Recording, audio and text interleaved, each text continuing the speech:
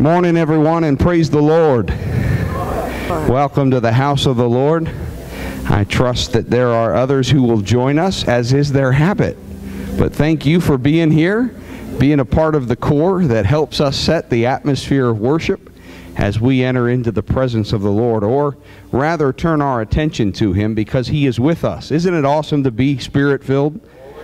It means there's not a moment that He's not with us. In fact, He promised that. He said, I will never leave you. I will never forsake you. I will be with you always. And that's an awesome thing. But there is something that happens when we gather together corporately. Because Jesus said, in the midst of 2 or 3 of you, there in your presence, I will be.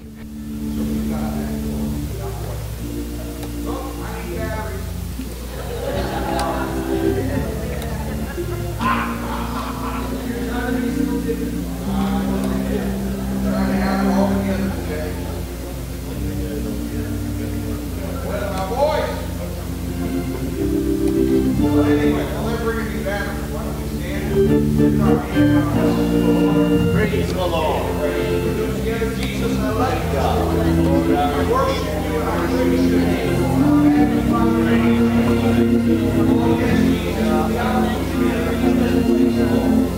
Hallelujah.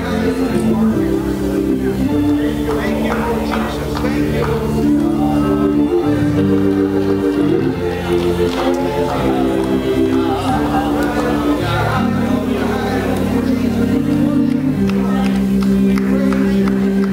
Hallelujah, hallelujah. Thank you, Lord, for this day. God, we invoke your name. We ask for you to be sovereign in this place. Let your will be done. Let your word come forth. Let our hearts be open and receptive to your direction. Oh, Jesus, I worship you and I praise you and I glorify you. For you are worthy, O God. You are worthy, O God. Hallelujah, hallelujah, hallelujah. Praise the name of Jesus. Praise the name of Jesus. Hallelujah, hallelujah. Praise God, praise God. It was, if you were here Friday night, I thought it was very funny, Sister Sandy, talking about leading songs and having Dad at that time behind her singing off key or the wrong words or just getting things wrong, and now her doing it. And so Sister Lil's coming to lead you in the right words, and I'm going to be over here bellowing just like Dad. And she's doing a great job of ignoring my vocal accompaniment. Every once in a while, we roll out a new song that she doesn't know, and she's thankful for me. But only every once in a while. Once in a great while. Let's sing unto the Lord. Aren't you glad that He loves the praises of His people? Let's praise Him this morning. Praise you, Jesus. Yeah, I was certainly thinking when I heard Sandy say that, wow, like father, like son. I'm glad you recognized that. God is good. How many of you glad we serve a risen Savior? Amen. That we serve a God that's very much alive and not some stone or some mystical figure, but our God is alive and in our midst and working actively in our lives all the time. Worship members be saying, God's not dead.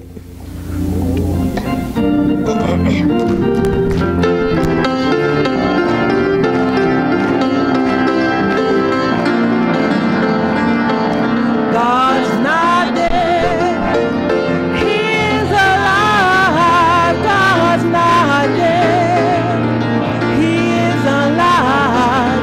God's not dead, He is alive. I feel Him in my hands, I feel Him in my feet, I feel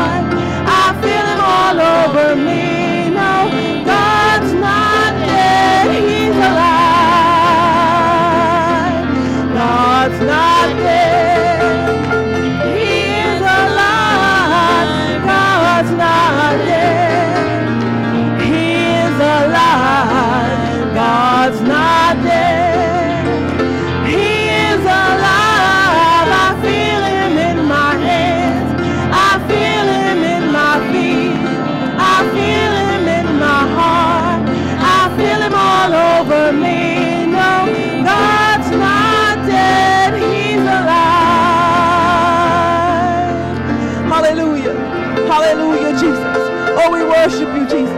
And we thank you, Lord, for your life-giving spirit, Jesus. Glory to your name, Jesus. Hallelujah. Praise your name, Jesus. Hallelujah. Hallelujah, Jesus. Praise you, Jesus. Hallelujah, Jesus. Praise you, Jesus. Hallelujah, Jesus. You know, one day, if you keep saying yes, we're going to fly away. Amen. And we're going to go home with this God that's been working on our behalf. And we get to see him face to face. That's going to be an awesome day. Amen. Worship him as we sing, I'll Fly Away.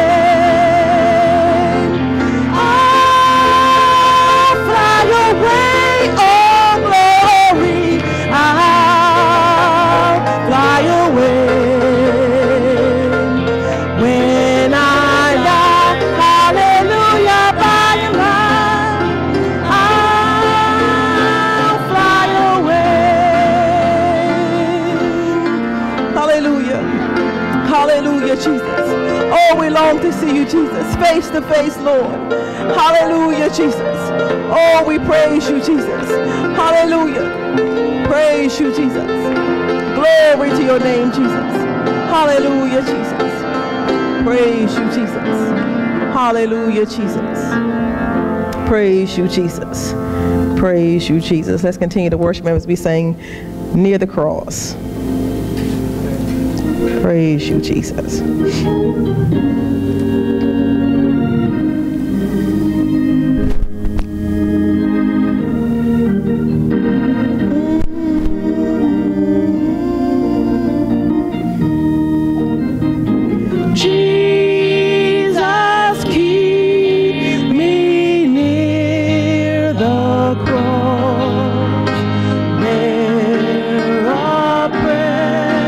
Just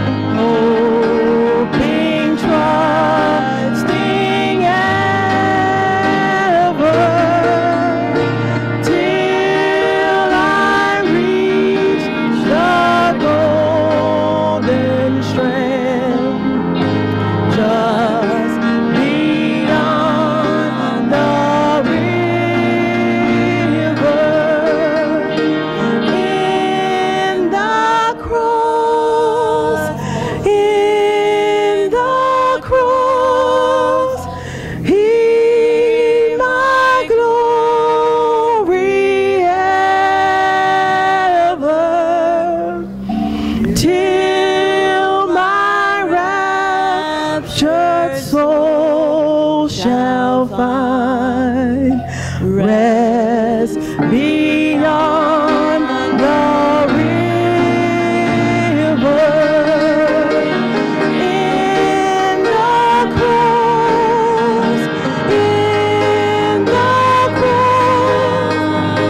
be my glory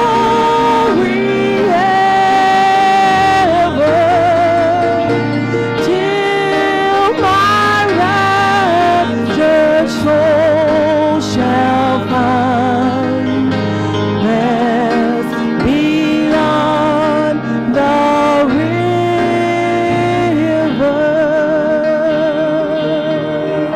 Hallelujah, Jesus. Hallelujah, Jesus. Hallelujah, Jesus. Thank you, Lord, for the cross. Thank you, Lord Jesus, for the cross. Hallelujah, hallelujah. We praise you today for the cross. Oh, Lord, the glory of this season in your birth, but oh, you came, you were born to die. Oh, the cross. Thank you, Lord, for the cross. Thank you, Lord, for loving me enough to die on that cross. Thank you, Lord, for being willing to take the shame of the cross, Lord. Thank you, Lord, for despising it for the joy that I was set before you. I praise you and I worship you, Jesus. Hallelujah, hallelujah, hallelujah. We magnify you this morning. We glorify your name, Lord. We glorify your name. Hallelujah, hallelujah. Glory to your name, Jesus. Hallelujah, hallelujah. Hallelujah, Jesus. Hallelujah, Jesus. Hallelujah, Jesus. Hallelujah, Jesus.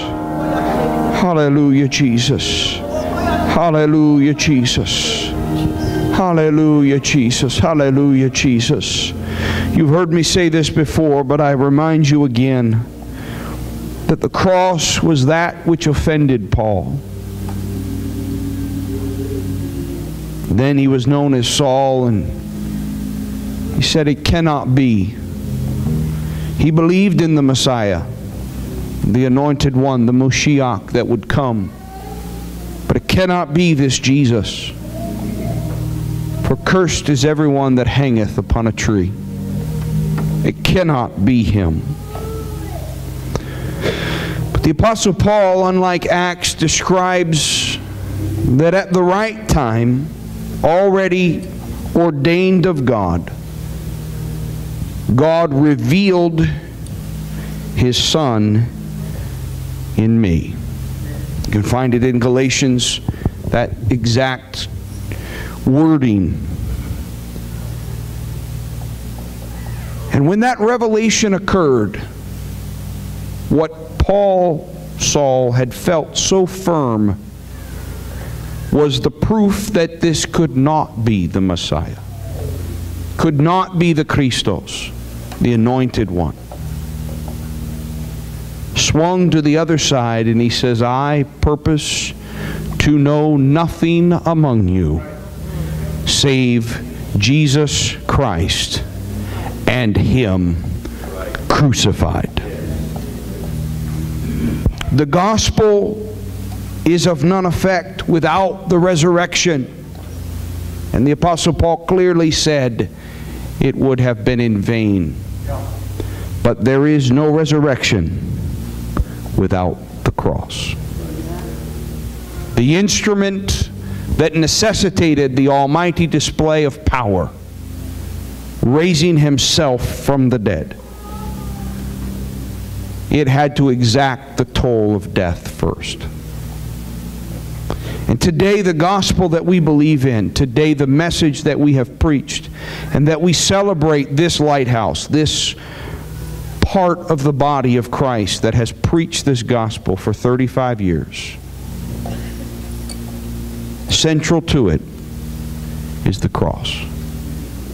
The cross is a place of pain and suffering. It's a place of shame and degradation. It smells. It's abhorrent. It's not aesthetically pleasing. But it's in the cross. It's by the shed blood that ran down that cross that we are healed. And that healing is not just, it does include, but it is not just physical healing, but it is all that is wrong with humanity. Every aspect of what sin has done in our lives. The Apostle Peter said, by His stripes we are healed. As I thought to come and lead you in prayer this morning, there are those that have physical needs. Sister Janice Pinckney's brother is in desperate need of prayer. Haley, Tiffany, and Corey's little girl is at home struggling, having a lot of phlegm, and we need to pray for her. There are physical needs, people that you know of. But I would like to ask you if you would. I love this display to my left and your right on the baptisms. There are many on that list that have gone on to glory. There are others that have moved around the country. And by faith, I trust that they are continuing to serve Jesus. But there are others on that list that for some reason, they didn't catch sight of the cross. They didn't see what Jesus really did for them. I'm not trying again to be a downer here, but this is all about people, and I can't look at that list without saying, oh God, is there somebody on that list that if I would pray, somehow maybe you can reach them? I may not even know that He reaches them. I don't even need Him to notify me. Maybe it's going to happen in California. Maybe it's happening in Asia. Maybe it's somewhere around the world. But would you collectively join me this morning in addition to all of our other needs? And would you pray for those that are on that list that have received that powerful name of Jesus in baptism, but somehow did not catch the vision of the cross? Because you see, the vision of the cross is when the Master laid Himself down upon that cross. It then calls me to lay myself down at His feet. When He who ruled became ruled in order that I be set free. That's the vision of the cross. My life is not my own. I've been bought with a price. I don't get to say what's going to happen. I don't get to tell Him what to do. Without that vision, the gospel sometimes falls short of what we expect it to do, and we do our own thing. We go our own direction. But the cross still has power. Can we release it this morning? I don't know how that works, but I do know that prayer bonded together in Jesus' name works. Would you lift it? Maybe you even know somebody's name on that list that needs to come back and get a vision of the cross. But even if you don't, would you lift them up? Take your needs before Him. Take your physical needs, but lift them up before Him right now. Jesus, God, as we celebrate what You have done, Lord, as we honor what has happened in the past, and as we celebrate where we're at today, oh God, my heart still beats for the lost. God, reach right now. Hear the cry of this preacher. Hear the cry of this congregation. Hear us as we lift our loved ones, our lost ones, the ones who somehow have missed the message, have missed the message of the cross. Reach for them, oh God. Once again, send Your Spirit forth with the power and the effectiveness of our fervent prayer. Touch them now in Jesus' name. God, we trust You. We are not depressed. We are not burdened down unbearably, but oh God, we love with a love that came from You. Reach them now, Lord Jesus. Perform the miracles that it's got to be, Lord, to reach them. God, by Your power and Your might, somehow overcome the barriers, overcome that which stands between them and You and the cross. Oh God, overcome it in Jesus' name and reach them, Lord. God, we do trust you and we have faith in you, but God, we also, with burden, call out to you. We come before your throne of grace. Help us, Jesus. Help us, Jesus. Reach them. Reach them. Bring them back to the cross. In Jesus' name. In Jesus' name. Amen, amen, amen. Praise God, praise God. Praise you, Jesus. Praise you, Jesus. How many of you agree that there's no one like Jesus? Amen. No one like him. Worship members be saying, there's none like you, and I love you, Lord.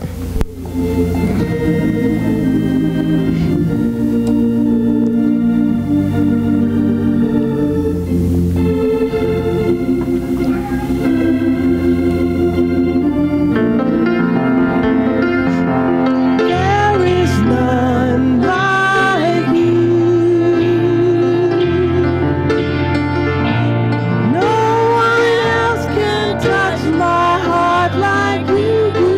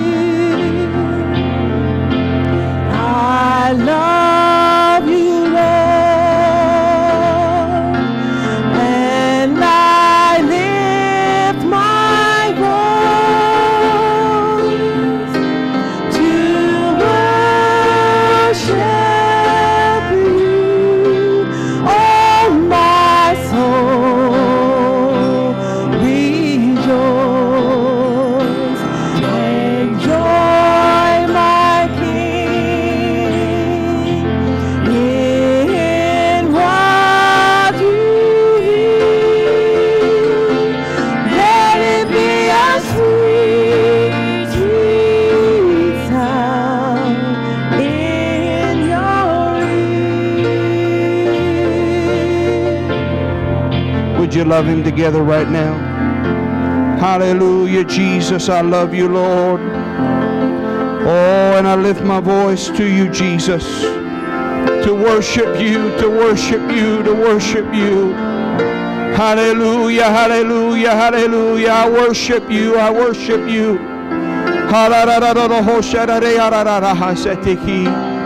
Hallelujah, hallelujah, hallelujah. I worship you, Jesus. You are a mighty God. You are an awesome God, and I love you this morning. Hallelujah, hallelujah, hallelujah, hallelujah, hallelujah. I praise your name, Jesus. I glorify and worship you, Jesus. Hallelujah, hallelujah, hallelujah. Hallelujah, Jesus. Hallelujah, Jesus. Praise your name, Lord. Praise your name, Jesus. Hallelujah, hallelujah. There's a beautiful, sweet Spirit of God in this place. I come to service anticipating what God will do.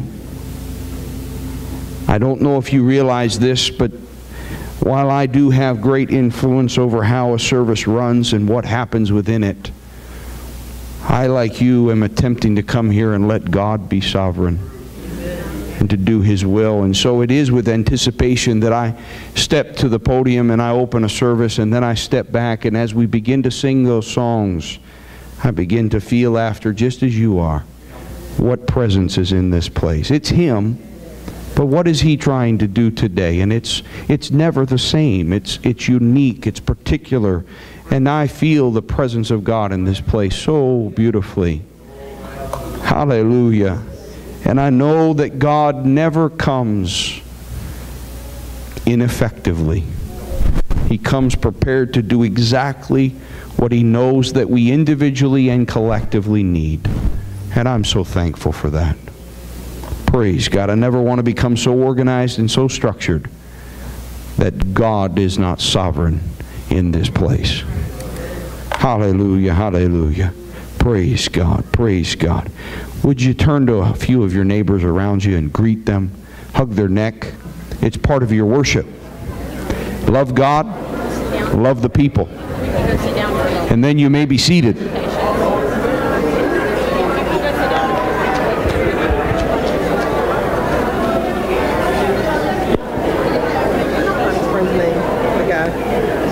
Yes.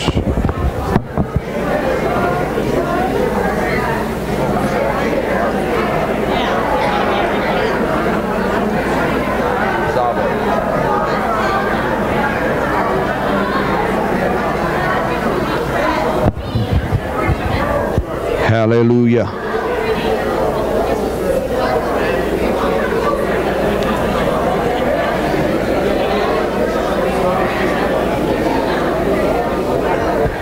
Shut down the screen. No, they're all right.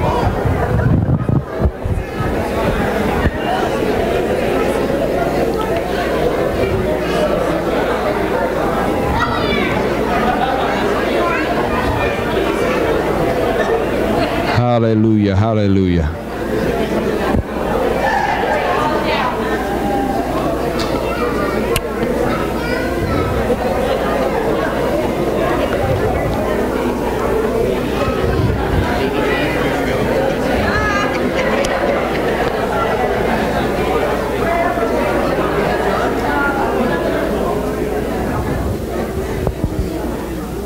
Amen, amen.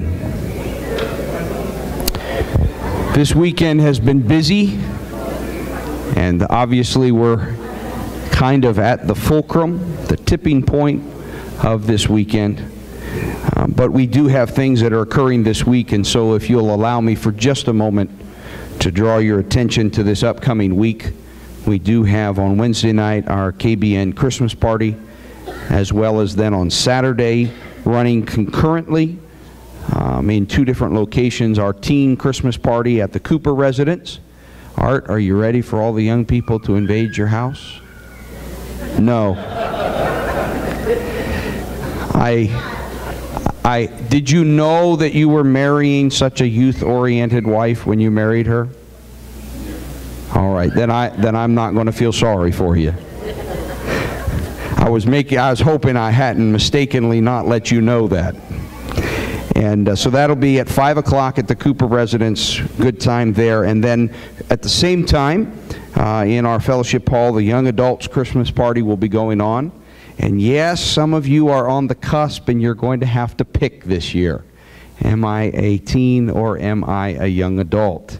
And either way, you will not lose. And so make yourself available to that. And show up one place for an hour, the other.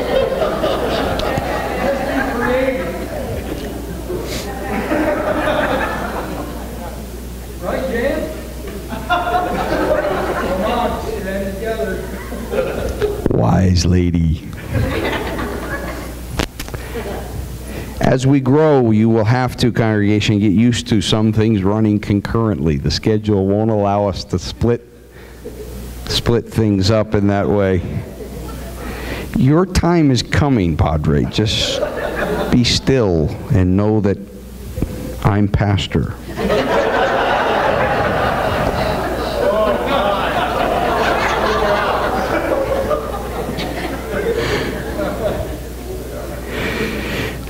If you were at the banquet yesterday, you heard about Brother Jeremy getting very nervous when Dad and I start up. Don't get nervous. You all know how we are.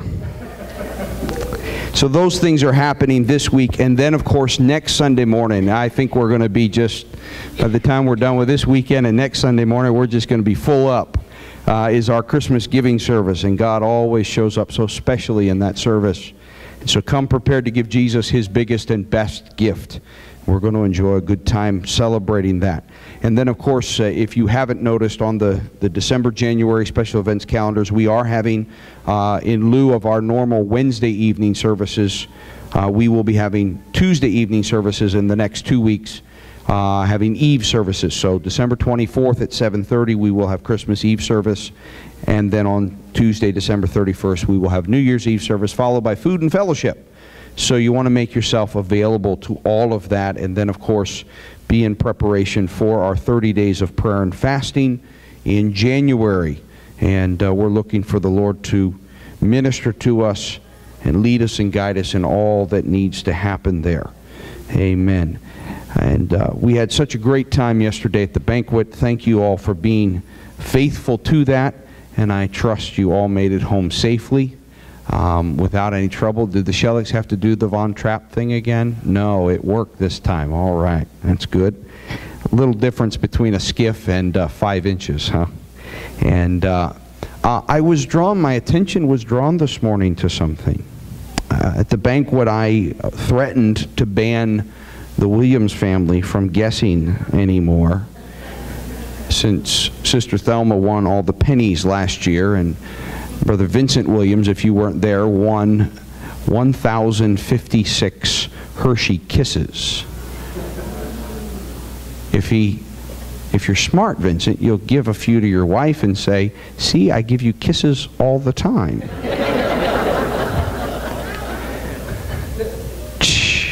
Anyway, Brother Hollis drew my attention that he, the year before, won. And these two families, between the Williams and the Penns, they live in Scottfield. So maybe I need to ban the development of Scottfield from guessing. Well, he's prophetically, we'll see if his words fall to the ground or not, saying you're going to win it next year, or Brother Shane, one or the other of you. So anyway, we'll see. If it does happen, I may have to take measures here. We need it to move around a little bit. Such a privilege and an honor to have Brother and Sister Pasley with us, and I thank them both for making time. They pastor an awesome and large, vibrant, and active church in Cincinnati, Ohio, and Brother Pasley is in high demand across our fellowship. This man graces routinely, every single year, the platform of General Conference, speaks in many, many venues, and I thank him for gracing us with his presence, and for Sister Pasley to come. For years and years, I had to trust that Brother Pasley had a wife, otherwise known as the brunette, if you did not know that. Brother Littles calls his the hotness.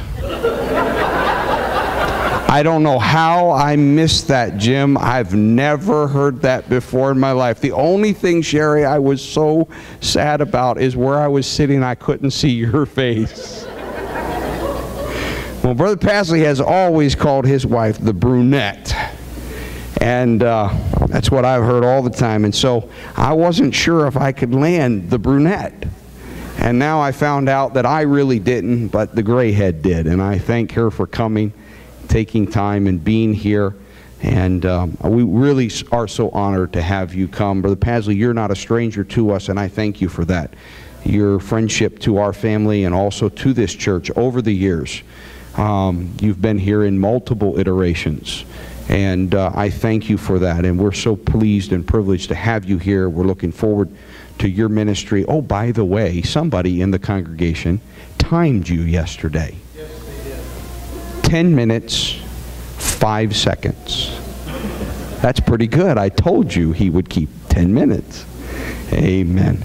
At this point in the service, we're going to turn to a little bit more of remembrance over the past 35 years. And part of that honoring of that past 35 years is also honoring Mom and Dad.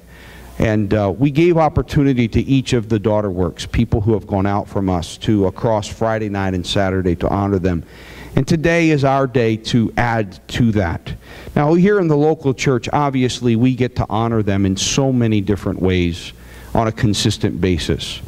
The biggest honor that Mom and Dad could ever receive is the fact that we have created a space that they were able to stay here while still retiring. And though a few of you elders are still struggling to let them retire, most of you have made peace with the fact that the young upstart is now the pastor, and you use me most of the time except when I won't get you coffee. But so the largest honor that Mom and Dad have been able to receive, and Regina and I are privileged and honored to be able to do this for them, is that they haven't had to build something and then in order for there to be order, leave it. And so every Sunday that they come and worship here, every service that they're able to sit in these pews, and every time that Dad is able to still step back into this pulpit and preach to us as he can, every time that Mom's able to hug a neck or pat an arm, as we heard yesterday, but still not have the ultimate responsibility and the accountability of pastoring, we honor them in that. We give them, and it's very valuable to them.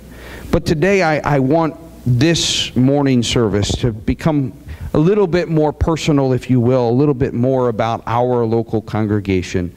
And so we're going to do two things. And I think having Jim and Sherry Littles back here is just an awesome opportunity for them to talk. They came at a very key and crucial point within the life of this church.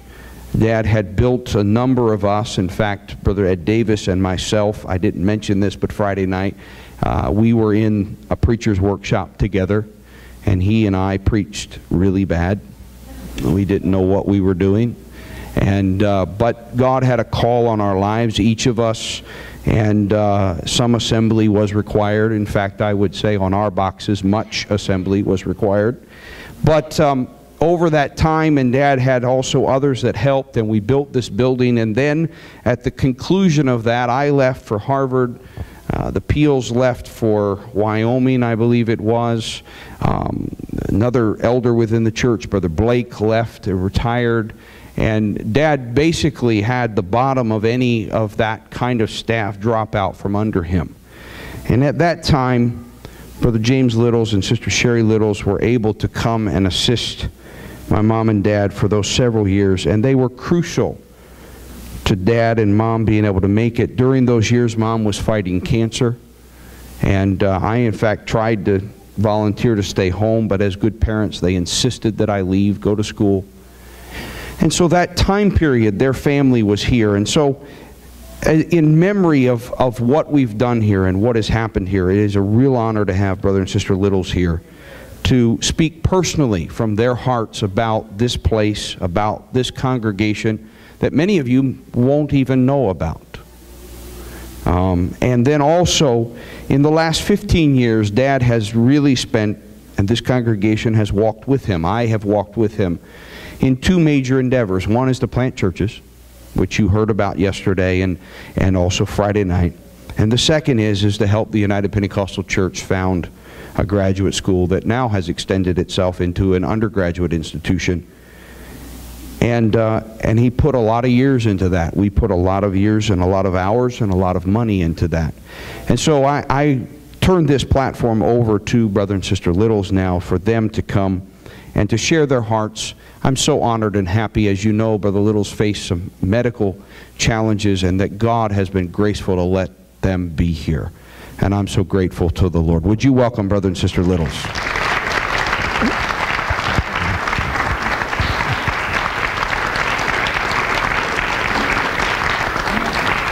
Thank you. It is definitely an honor and a pleasure to be back here. Brother and Sister Beardsley, I'm going to save you for last. This congregation was instrumental in blessing our family in so many ways. Brother and Sister Klein was a big part of that. They took us hiking and camping, and let's see, there were cheesesteaks and Wendy's Frosties, and so much fellowship with them. They really blessed us. I was asking our children some of their memories from while we were here, and Stephen, Amanda struggled with her height. She's 6'1", and she hit that height very quickly, so the kids that were her age thought she was older. The kids that were older knew she was younger, so it was hard to make friends, and we would tell her to be proud of her height. Nothing worked. You spoke to her, and you told her to sit up straight, to stand up straight. You did it a couple of times, but that has stuck with her, and she said you've really made a difference in her life. You really changed her attitude in life, so thank you so much for that. There were Bible quizzing events while we were here, and many pleasant memories from that. Stan, Seth, he's not here probably this morning. I think they have their own service, but one of them mentioned that every time there was a baptism, they remember Brother Stan singing, "I'm so glad that I've been buried in the name of the Lord." So just sweet, pleasant memories, you know, from their young, tender minds, and how you've blessed them as Sunday school teachers. Sister Betty Jones isn't here, and I'm not sure where she goes now, but oh, she is? Oh, bless you. I want a hug. It is just so wonderful. Thank you all so much for how you invested into our lives. Sister Beardsley.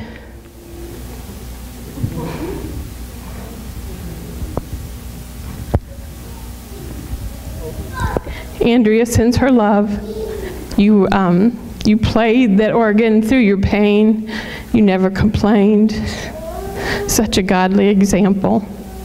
And then you would go sit down, and she would come over there and put her head in your lap, and you would let her rifle through your Bible. She says, "Mom, there were so many bookmarks," and I would just go through, and she says, "You know what? I don't know if I put them back in the right place or not." But we have very fond memories of how you blessed her with being that substitute grandma for her. Thank you so much.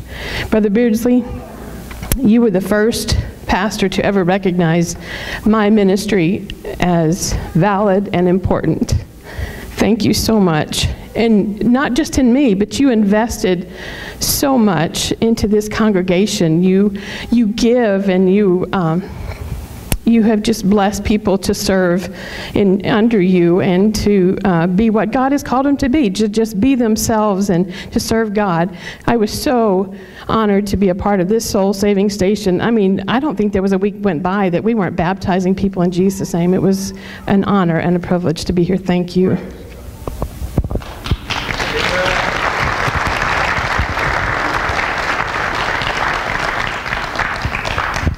The Lord truly is gracious in the way that He allows us to be in His body for His purpose and His design. Sherry and I were in Delaware, not to teach the Bible school and not to work at Newark, but we were in Delaware so I could go to seminary and become a military chaplain. We have dreams and even callings sometimes that get sidetracked, and we think they become failures and losses of opportunity to what God has called us to do. But if you continue, as Stephen mentioned this morning, if you continue in the shadow of the cross, God will receive glory regardless of what happens. In my second summer of military chaplaincy training, I was going to school teaching full-time at the Bible College in Dover. I fell and shattered both radial arm heads and broke my ankle the same day. And because of that, I was not able to continue training as a military chaplain, so I just continued teaching at Dover while I finished that master's degree. Pastor James Beardsley, Bishop James Beardsley, was on the board at Dover at the time, and for some reason they made me academic dean the second year I was there, and would come in and teach classes for us, such as a pastoral care and counseling class that he taught for us at that time. After we were in Dover 5 years, we had an opportunity to come to the Newark church, and we were here for a couple of years, and you've heard some of the pieces that were there. What I found out very quickly is that this church is not one-dimensional. Okay? The vision that Bishop Beardsley has had and continues to have is that the church must work at multiple levels to achieve its mission. We would drive on the parking lot, which was gravel and had mud at the time. We would walk in and see the beautiful carpet, the beautiful pews that you had all put in place, and kind of wondering, how come we're walking through the mud to get to the beautiful carpet? And I found out very quickly that this is a teaching point. When will we get a driveway that's paved? As soon as we have cash to pay for it. Because you see, Bishop Beardsley had this weird understanding that stewardship's really important.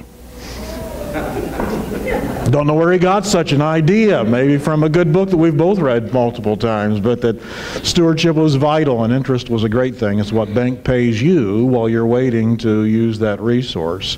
But the vision of the New York church and of Brother Beardsley is systemic and at multiple levels. Not only starting a church, but a church is not about evangelism. Now that sounds strange and anathema at first, but this church is not about evangelism. It's not about just dunking and getting names on the wall. It's about making disciples who do God's work in the world.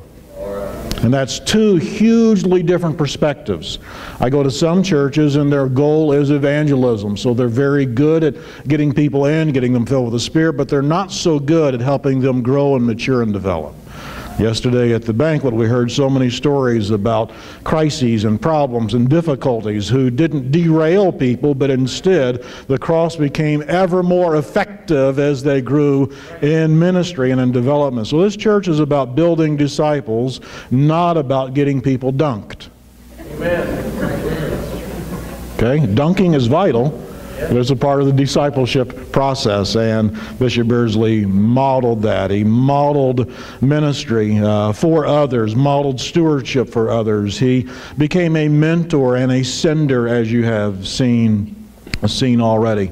It provided structural guidance as those families would go out, that they would have a mother church to continue to come to and to care for and to work with, and that mentoring and that structural guidance was not a cookie cutter approach. So many times this is the way I do it and you're going to be just like me.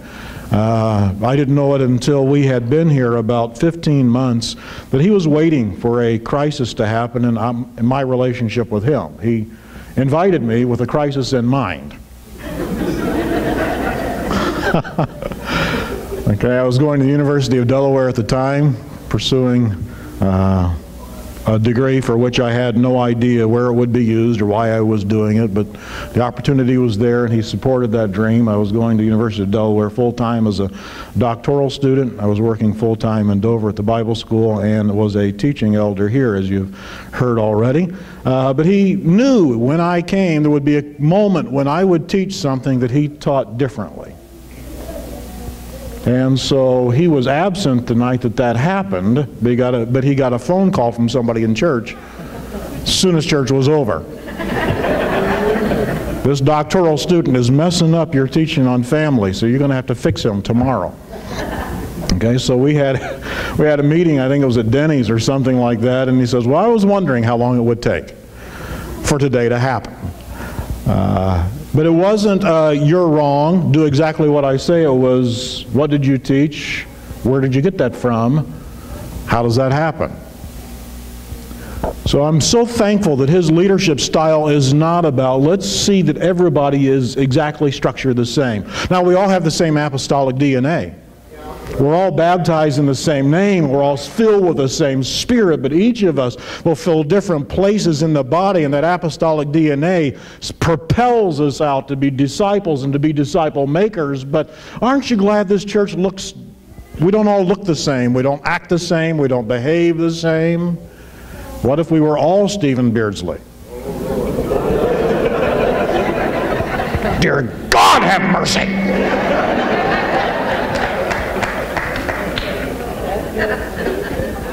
And we could say the same thing about all of us. The 1 Corinthians model that the body has to have different members, each of them doing their several parts. And Bishop Beardsley prepared people not just to go out in various forms of ministry, but also to build the local congregation and those daughter works that went forward. When Stephen came back from Harvard, I got my sabbatical at Kent Christian College that year because it closed. And Sherry and I and our children were homeless for about 4 months. Fortunately, we had some support systems other places. Pastor Beardsley at that time, now Bishop Beardsley, was very gracious and said, "This doesn't mean you have to leave. There is space. Stephen's coming back, but there is space for your ministry." And as Sherry mentioned, it's so vital for people able to speak into your life and say, what you do is important. Yeah.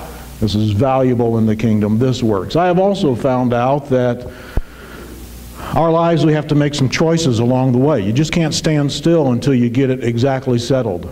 If there's anybody in the room that feels a call of God to do a ministry in your local congregation, and you're waiting for the book to be perfectly written for you, each direction for the next 97 steps, excuse the English, but it ain't going to happen. We can be locked into fear that if we make the wrong choice, God's going to throw us aside. Bishop Beardsley models different than that. It's better to be moving in His purposes, God's purposes and God's design. For that's what He can direct and guide. You see, the steps of righteous men and women, they are ordered of the Lord, but you got to be taking steps. Okay, so I do believe that in a, to use virtual reality language, in an alternate world, Sherry and I could have stayed here the last 20 years. And that you would have provided a space for us here, Bishop Beardsley, and we would not have been sidetracked and devalued and demoted so you could elevate your son above all. You don't function that way. You didn't work that way. You would have valued us, and there are bittersweet thoughts that come from that of what could have been, should that have been the reality. But Sherry and I had an opportunity to go to St. Louis so I could do some teaching there, because I really didn't know what else to do since my military career was down the tubes, shall we say. So for 4 years I worked for Gateway College of Evangelism, and then God has strange ways of organizing situations. And Dave Norris, who had also gotten a sabbatical the same year from Kent Christian College, and was pastoring in Philadelphia and going to Temple University and teaching at IBC. We were asked by my pastor and the president of Gateway, Tim Dugas, to go and explore at ATS, the Association of Theological Schools in Pittsburgh, to see if the United Pentecostal Church could have a seminary. So both of our lives, Dave's life and my life, had intersected with Bishop Beardsley before. And as that exploratory phase came up and people were brainstorming ideas about who should be on steering committees and on boards, we were both adamant. Dave and I were both adamant. James Beardsley has to be on this board if it's going to work. Okay, because he has a vision for what has to happen, and he has this strange idea about stewardship, which no one else really gets the same way that he gets. And he's willing to stand up and say it. Just in case you haven't noticed, he's not timid when he has an idea. All right, so it was very quickly in that process, beginning in 1998, 3 years before we started classes. Process was, seems long, 98 to 2001, but in terms of forming a seminary, that's in about warp speed.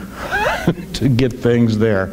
And I quickly found out as I worked with that project, worked with others, it was an honor again to have Bishop Beardsley in the process, because he was always an advocate for the gospel, for faculty and for students.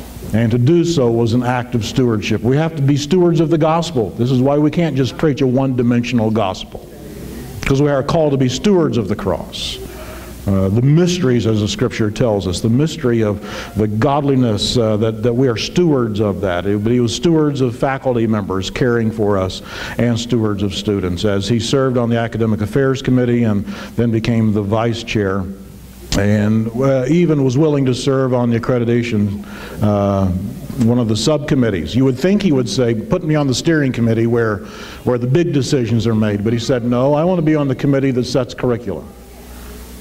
Because I want to make sure that the curricula is in the right place. So we were very honored to have your rocket scientist help us keep those things straight at that time. And as a part of the board, when the accrediting folks came in, he had an opportunity to help them understand the nature of the United Pentecostal Church and the nature of the seminary and what was going on. And it was a large role in making sure that we were accredited for the first time in the year 2010, and right now we're going through that process again. And we miss him dearly going through it this time. I'm sure he does not miss all those committee meetings, but Stephen is continuing to help us there as well. Because the life of the Beardsleys intersect at UGST also. I think, Pastor Beardsley, if I'm not mistaken, the very first semester you taught church history. Flew out to St. Louis every other week to teach church history, the first segment of that, and he has taught almost every semester since then. It's the longest standing adjunct faculty member, sometimes borders on part-time faculty member. For instance, this year he's teaching 3 classes for us, and the impact that has had on students, not just that he goes in and teaches classes, but he provides a great resource. These are all ways in which this church has an impact other places. And it's so honored for me to see Arash and Meg here with you as part of the Beardsleys internship program, which they fund and invite prospective church planters to come. Meg was here, how many years ago, Meg? 4 years ago, was able to come during a summer and to hear the heartbeat of this church and to see what the model was. And now she and Arash are here again because this gospel needs to get to the world. As I mentioned on Friday night, the reason for this season is not Jesus. The reason for this season is every neighborhood that doesn't have a gospel witness. The reason for this season is every hospital that doesn't have a nurse that's baptized in Jesus' name and filled with the Spirit. The reason for the season that every bank has to have people who are working on the check and the teller services as well as the VP offices. All along the way, there needs to be apostolic-filled people in every slot of every single bank. And until that happens, the Christmas story is not yet complete. So I'm so thankful that this church models that, and I am so honored that 2 students who have survived my teaching over the last number of years are here to get fixed and are able to learn the way more perfectly from all of you. And what a delight it is to see them, and I give them honor this morning as well. A part of this story is that the beauty of being a part of the body of Christ is that the story doesn't end with you. Some people's, in Scripture, we know their names. Tabitha, named Dorcas, we know her name.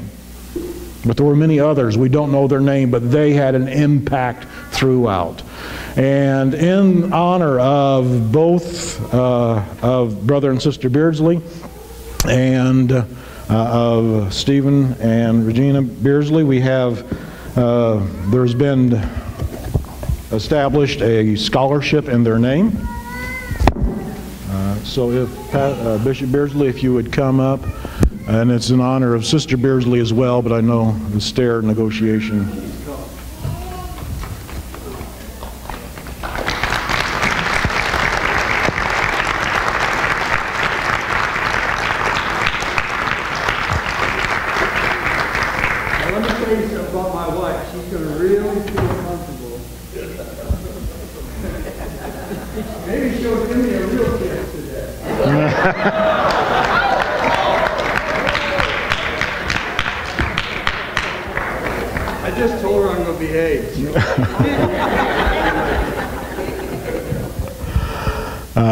Pastor and Sister Stephen Beardsley were extremely supportive of this scholarship and beginning the funding of it. This is Apostolic Legends scholarship level at Urshan Graduate School of Theology. Psalm 145 verse number 4, one generation shall praise thy works to another.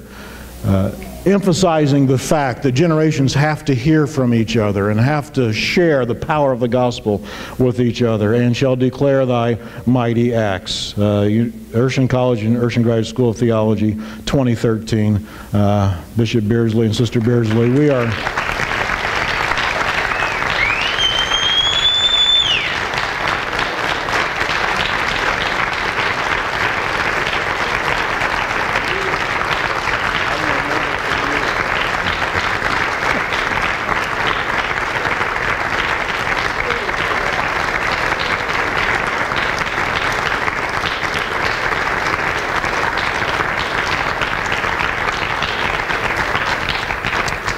Every single year at Urshan Graduate School of Theology, there will be a student who receives the Beardsley Scholarship.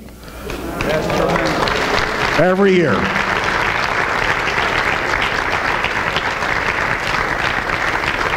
I am thankful that the Lord has put leadership in the United Pentecostal Church, such as Bishop Beardsley, who understands that although teaching Bible studies here is extremely vital, that also has to spread out in other places. And a part of that, not just in founding of Urshan Graduate School, but now a scholarship in their honor, will continue to reinforce this as we tell the students. I'll have a piece of that. Hey, you better write them a letter. You better I'm a letter guy, okay? You better, don't send an email. Don't tweet them. They probably don't get tweets, okay? So just send them a letter. I know it's archaic, but send them a letter telling them thank you, and I'll say, this is why you got to tell them thank you. Because they have a vision that precedes this by decades, setting up the graduate school and now making it possible for you to be here. Thank you, Bishop and Sister Beardsley. We're so honored. Love you, brother. Love you.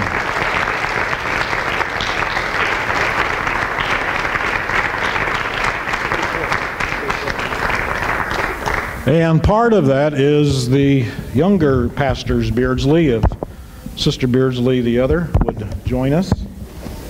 There's a white glove in here, Stephen. I don't know if you need that to polish something. You can put that on if you like. Amen.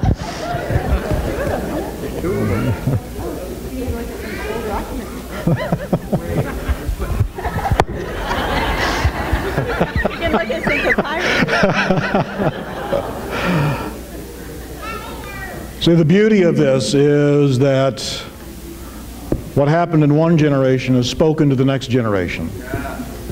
From generation to generation. So a scholarship has also been funded for honoring the younger Beardsleys as well. And we are so grateful for all of this work that has been done, because this can't stop now. It's the law of sowing and reaping. The more we can sow, the more we will reap. And you don't understand. We don't know today the impact that happens in the future. So as a part of Urshan Graduate School of Theology, I am so honored to be with Pastor and Sister Beardsley this morning as part of the Apostolic Legends. Thank you, Brother Beardsley, for your teaching. Thank you for your work.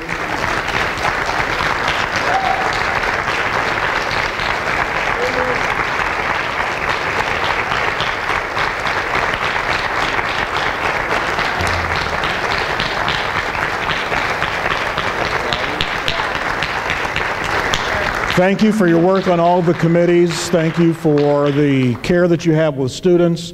I want to say thank you for inviting our graduates to come back here, as well as in the future, other interns.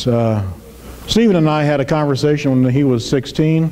I think he remembers it, when I was working in Dover and he was thinking about future plans for his life. So here's one piece of advice I have for you. I don't have a lot to say, but please don't get into school administration. Okay, even if they invite you to be a part of the administration in Dover, or I didn't know it then, but that would be short-lived, or UGSD, stay out of administration, stick to the classroom, because that's where the impact is. And as a wise man, he follows my advice far better than I do. So, thank you, Stephen, for for being that witness in the classroom, that we can be apostolic and we can have academic integrity. You do not have to choose a person of the Spirit or a person of learning. It's actually when we serve Him with our mind and our heart and our spirit, with all that we are being disciples of Jesus Christ. Thank you, Pastor, for modeling that for this congregation, for students at UGST, and as they circle the globe with their ministry. Thank you so much. Mom and Dad, don't go anywhere. I didn't release you. You may be seated. Thank you, Brother Littles, for your kind words. And Regina and I are honored to be able, in Mom and Dad's name, to fund this scholarship that will perpetually fund a scholarship each year for each student. And we're just honored to be able to participate and to do so in a manner that honors Mom and Dad. Now, how do you honor people? Most people, you buy them things. That's how we culturally tend to honor people. Buying for James and Eleanor Beardsley is rather problematic. First of all, God has blessed and supplied. And Mom and Dad have taken what He has supplied and found ways to squeeze it, twist it, pull it, turn it, and multiply it. We all know that. We experience the blessings of that within our own local church and continue to receive that guidance. One of my major challenges in the next 10 to 15 years is when Dad finally says to me, I don't want to do the books anymore. Because we have a blessing in his faithfulness and my mother's, not only their trustworthiness, but also their management and their planning. I am able to express vision, but I don't have to figure out how to fund it. Your giving is central to that, but they taught you that. I've continued teaching you that. And so it means if you think that they have done it with regard to the church, well, then you know they've done it with regard to their personal. As you know, that my mom and my dad have been very committed to one another, and that Mom's health has not allowed the travel that maybe life would have had she not had all of the physical. And so we can't send them on a cruise. We don't send them on a trip. And so what we tried to do in this celebration, in addition to the honor of this scholarship, which makes sense. I know the Woodstown Church a few years ago, in trying to honor Dad, wanted to give him money, and he made them give it to missions. That's just Dad. It's just how he operates. And so I knew that, and I said to the committee and those that were working with me, we can try to make them do something, but I know we're going to fail. And so Mom and Dad, we've done something a little more personal and something that appeals directly to you. And the congregation already knows about this because they were involved in it. You probably already know about this, but have been discreet to keep your mouth shut. You don't know about it? Oh, wow, we succeeded, church. Amazing.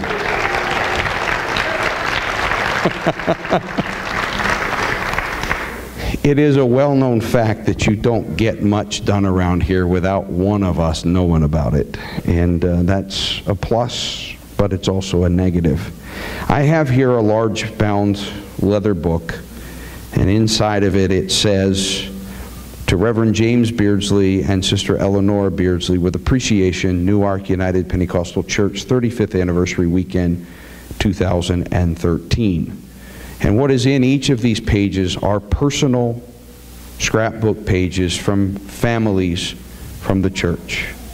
Thoughts, letters, pictures, drawings, all the kinds of things that many of you see examples of on the tables that you can tell my father and my mother hold on to years later. And so we have put together, there's some slots in the back, and if any of you missed getting that in and you want to go ahead and submit that, there are places to place those for them. And so Mom and Dad, we've kind of given you a memory book. And I know that both of you like this. I know you like to look at this, because the bottom line, folks, is the stewardship isn't about the money. Never has been and never will be. The stewardship is so that it can stay about the people. And I sure am glad as a pastor that that's the way it is. Mom and Dad, we love you. You hang on for a minute. I get to say something. You want to say something?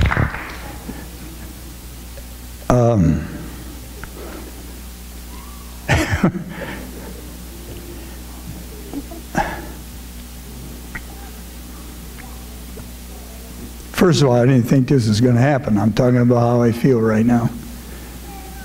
But what a ride we've had together. And it's not over yet. It's really been our privilege. You say we've been a blessing, but you're the blessing. You know, you can't have, you really can't have close relationships unless you take a chance. And even though through this period there have been severe heartbreaks, there really have.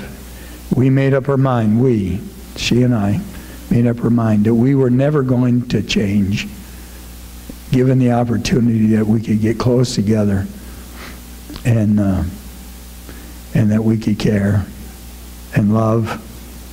And it is so thrilling to come to church. Not just thrilling to have someone that we know through, and you've heard the stories about how tough I was on him, and these guys, if you're at the banquet and that, but it was so things would be safe. But not just that, but I come to church, and no matter where I look, like I'm doing now, I see miracles. It's not a matter of judgment. It really is not a matter of saying if you're going to heaven or not. It isn't that. I see miracles. I was always amazed that someone would come to a Bible study and listen to me. I'm not being false about that. But we really do care. And we know you care. And in the times where you're struggling and going through growth and teenagers growing up and those kind of things, we know that there's a God who is steady. He's a rock, but he's a tender rock. And we thank you for all of this. We really do. I said to somebody, the tension now is not going to be on my wife and I today, or is it? and we really do. We appreciate this. I can't say it enough. And the family's not big enough yet. Even though Steve and Regina have decided that Cassandra is the Omega, we have not said there is no Omega in the kingdom of God. Amen. No Omega. Thank you so much, because we feel it from you, and hope you feel it from us too, because words are so in fact, I'm incapable of really saying it unto you. She's feeling it in her heart. She really does. She shows it to you. I know that. And now you know that this gentle lady here, she grew up with Stephen and I. And she was victorious. So do not think she's weak or she's just gentle. She can say in one sentence something that they zing you that you don't get until about a half hour later. God bless you. And we intend to be around here.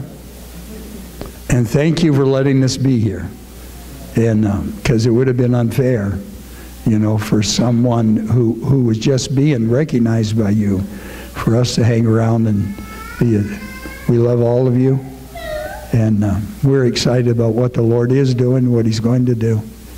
And what a precious weekend. And the scrapbook, yeah, to give us, I mean, we're not, I'm going to tell you a story and I'm going to get out of here.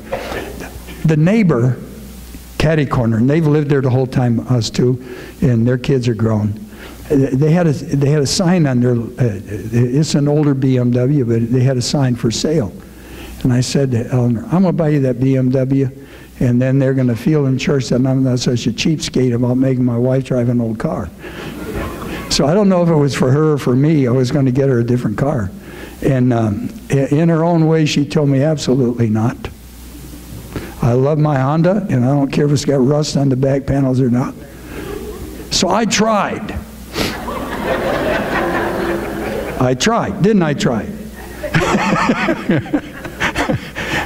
And one of these days, I'm going to drive in with something that you're going to be really shocked about.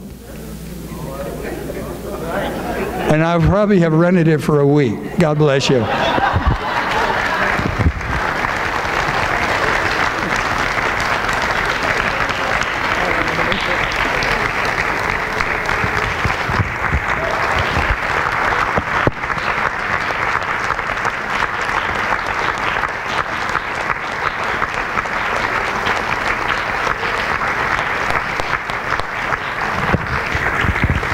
Stay standing. If my ushers would come, my musicians would come, we're going to give in the offering and then step out of the way and let God speak through His Word. Didn't the Lord speak to us so powerfully Friday night through Dr. Littles? We love the Word of God around here. I said to somebody today, I asked them, I said, did you enjoy the banquet? They said, yes. I said, I know it was long. And they said, yes, but it was a good long. And I realized that this weekend, our services are longer than we're used to, but I really believe they've been good long. And so I'm looking forward. Brother Pasley is so gifted and talented, and I know over the months as we've conversed that he has recognized the significance of a word of the Lord in this time, and I believe that he's been prayerful, and I know the Lord has word for us. I know He has it this morning, and I know He has it tonight, and I want to hear it. Anybody here want to hear it? I want to hear what the Lord has to say. Because when the Lord speaks, suns come into existence. When the Lord speaks, moons are hung. When the Lord speaks, mess is put into order. I don't know about you, but I want that kind of power going forth into my life. Amen. Let's pray. Jesus, thank you, Lord, for all of your blessings. Thank you for the blessings of Mom and Dad. God, thank you for blessing us financially and, God, giving us instruction in how to handle ourselves with our stewardship. God, bless us now as we participate and we worship you in giving. Let it be used for your kingdom and according to your purposes. And we pray it in Jesus' name. And everybody say amen.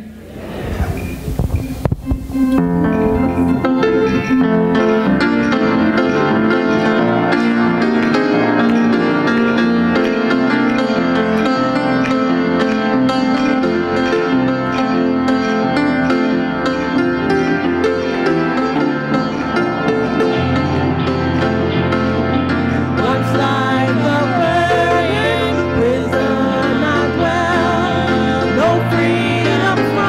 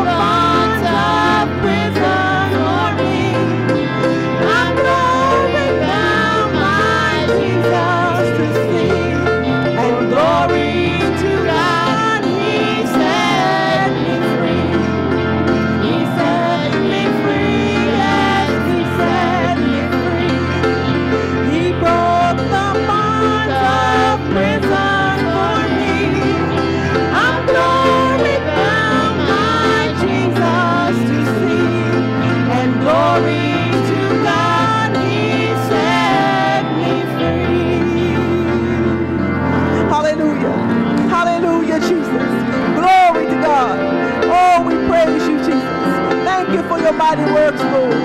Hallelujah. Hallelujah, Jesus. Praise the name of the Lord. Hallelujah, Jesus. Praise you, Jesus. Hallelujah. Amen. The Lord bless you. You may be seated. So privileged are we to be in this place today, and all the elements that it has represented have such a wonderful confirmation in the Spirit. It is the right thing for the right reasons, and I again say to Pastor Beardsley and to Bishop Beardsley, thank you so much for allowing us to just be witness to it and to feel the spirit of it. We're at a point in our life where we're on the back nine of our ministry. We've been in Cincinnati 35 years, but have only been in pastoral service about 20 of those. And as we look toward the future and have a sense of the next generation and what have you, these type of experiences and examples are so very, very important. So I thank you on behalf of Cincinnati and its future if the Lord tarries. But I certainly say yea and amen to everything that has gone forward. And it's a great privilege to be with this wonderful group. I texted my executive pastor and said, you got to pray for me. I'm preaching in front of a bunch of PhDs and former professors and what have you, and that's always intimidating in its own way. But it's so good to be with Brother and Sister Littles, this precious man the Lord used to speak into my life in my very first class at the Urshan Graduate School, and really just gave us direction and definition for the Calvary Church and its wonderful people and our mission. And then, as I mentioned, I had Brother Stephen Beardsley twice for church history and then Luke Acts, and I've been assured that with continued therapy I'll make a full recovery. Amen. So I'm staying faithful to my medication, my prayer and fasting, and the post-Beardsley syndrome will fade. Amen. It's, yeah, well, I have the mic, son. You need to just relax. Amen. Praise God. Yeah, well, you said he keeps the books, so I feel good. Amen. Hallelujah. But it has been an extraordinary experience, a young man that you meet in Bible quizzing, who then, with such skill and anointing and education, helps you grow in your ministry. I tell you, you want to be nice to young people and to children. They grow up to be powerful and significant. Trust me on this. Amen. Thank God. And this whole weekend is all about one thing. This place is about one thing. That's the souls of men and women in eternity. So if I could sing for you this morning a very old song, almost an anthem, if you will, that really sums that up, that despite it all, if our testimony is the status of our soul is well, then life has been worth living. Amen. You worship with me as I lift up the Lord this morning.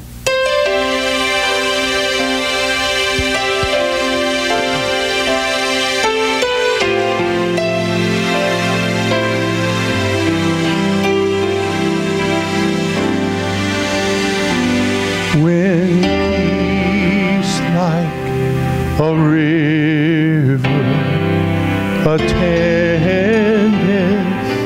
my way,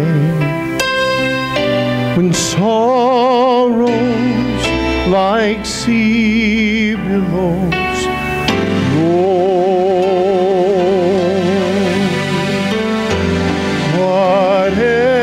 whatever my mind, thou hast taught me to say, it is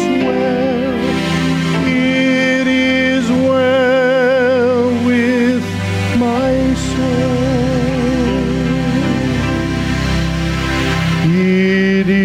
is well with my soul. It is well, it is well with my soul. My sin, oh, the bliss of this glorious thought. My sin, not in part, but the whole. It is nailed to the cross, and I bear it no more. Praise the Lord, praise the Lord, oh my soul. It is well with my soul. It is well, it is well with my soul. And Lord, haste the day when the faith shall beside the clouds be rolled back as a scroll. The trump shall resound, and the Lord, he shall descend. Even so, it is well with my soul.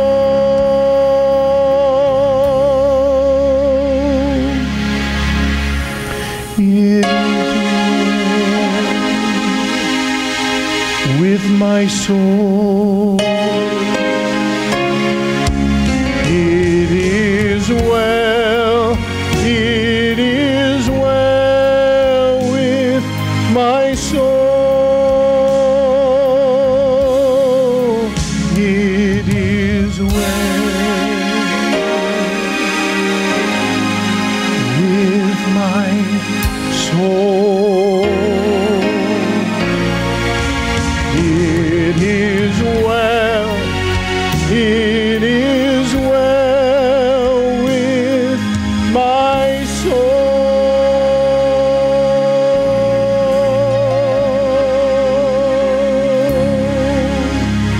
Bless the Lord. Amen. Praise God. That's the bottom line. Amen, amen. I invite you to stand for the reading of the word of the Lord today. Our bishop has given me multiple assurances to just be at peace with the time, and I do understand the uniqueness of this day and the things that have been included in it. But I'm mindful of the time. As you can tell, I don't miss a Sunday meal. Praise God. And I do not intend to miss one today. But I do also intend to give you the word of the Lord that he has put in my heart for this wonderful time, this landmark time in this historic weekend. Amen.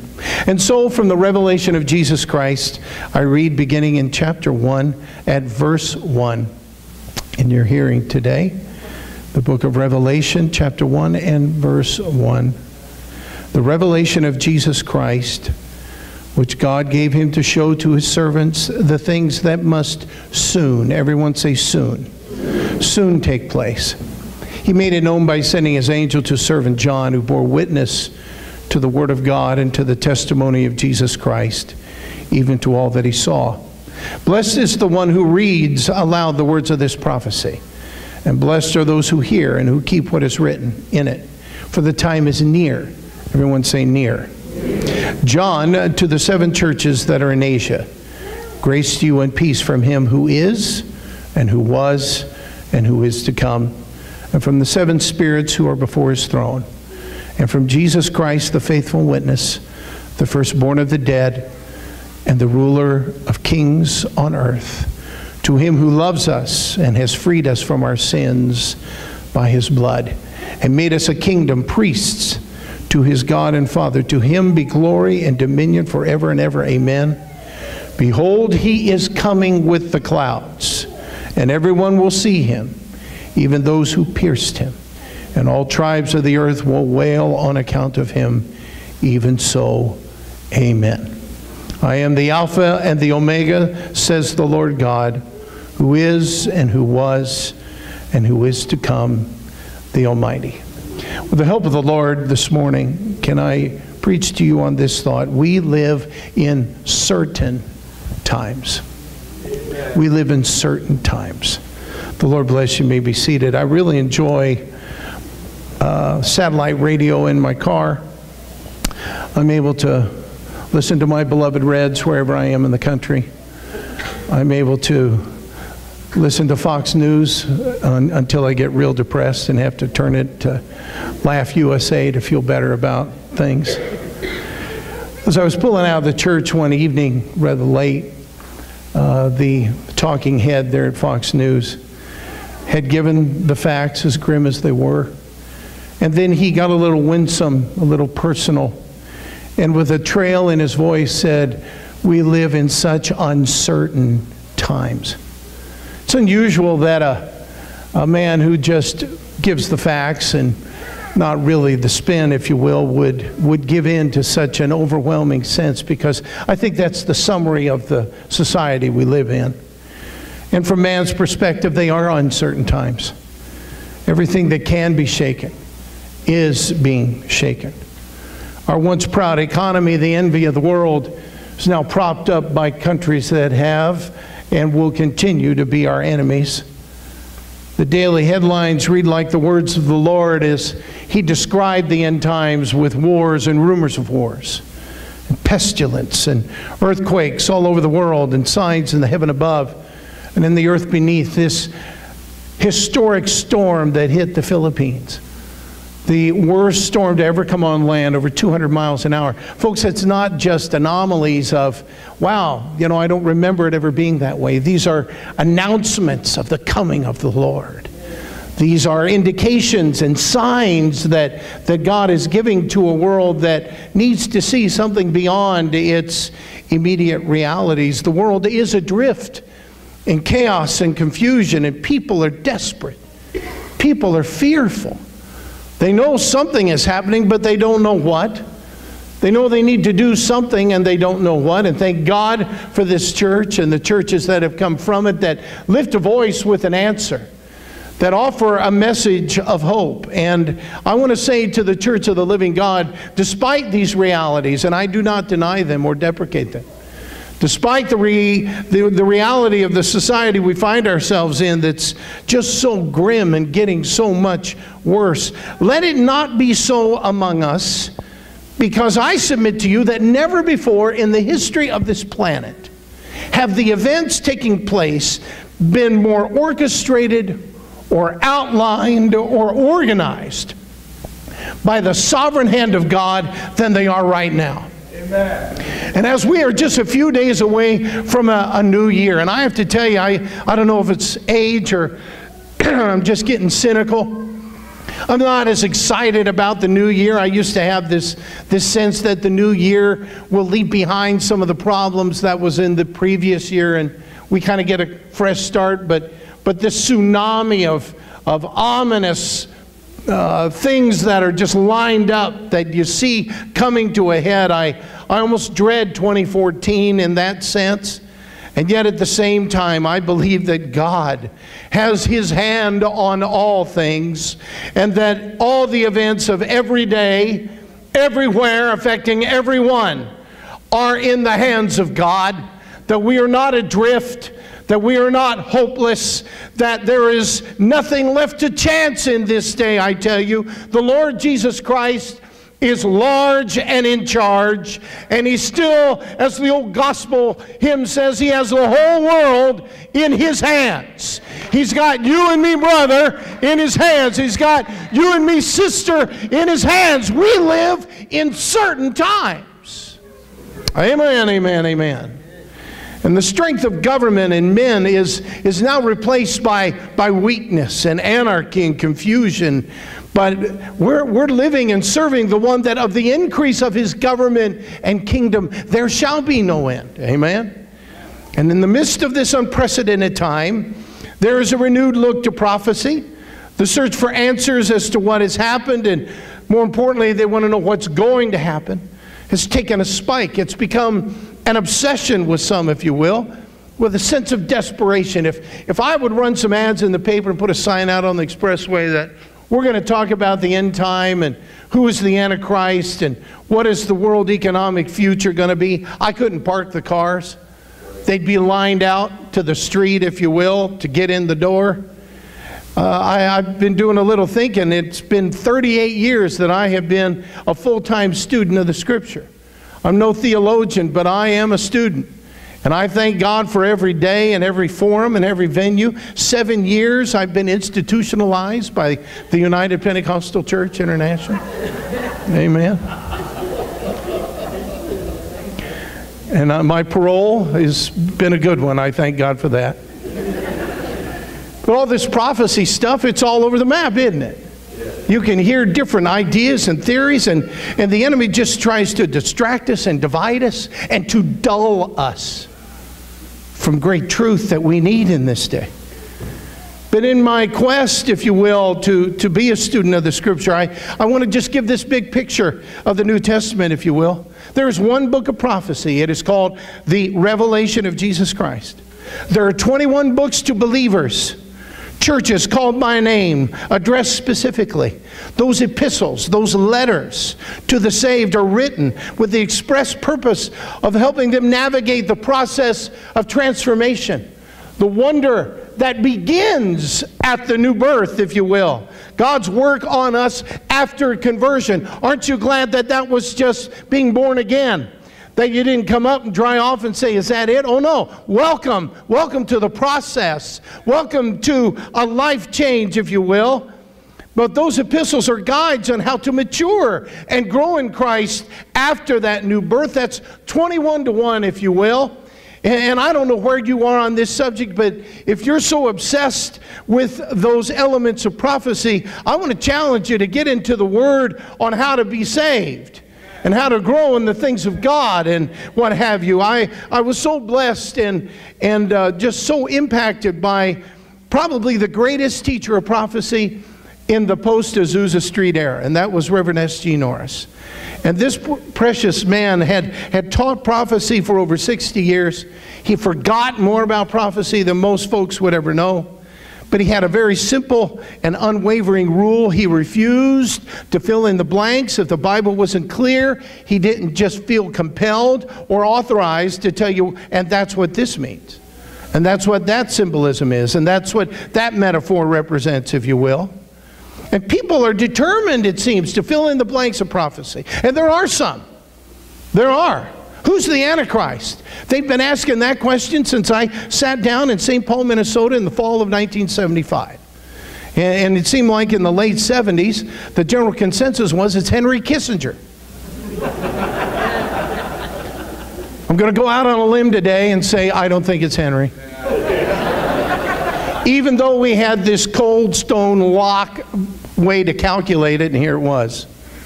If you gave a numerical designation equivalent to the letters of the alphabet, A meaning 1, B meaning 2, and so forth. And you added up Henry Kissinger, his name totaled, wait for it, 666. Oh God, can there be anything more certain?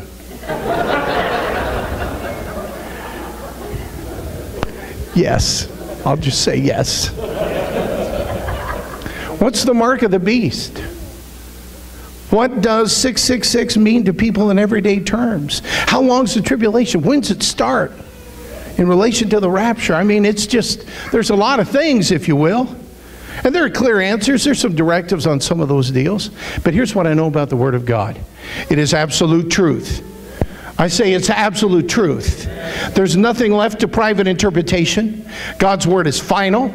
It's not for man to twist and adjust and manipulate to an earthly agenda. The Word of God is living. It is timeless. It is relevant to all generations. And the Scripture is absolutely clear and without question when it outlines what it takes to be saved.